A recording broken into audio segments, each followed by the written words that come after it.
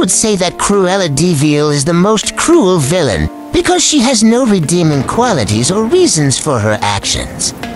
She is purely evil and greedy, and does not care about anyone but herself. Count Rugen and Davy Jones are also very cruel, but they have some backstory or motivation that explains their behavior. Thank you for watching this video. We hope you found it helpful and enjoyable.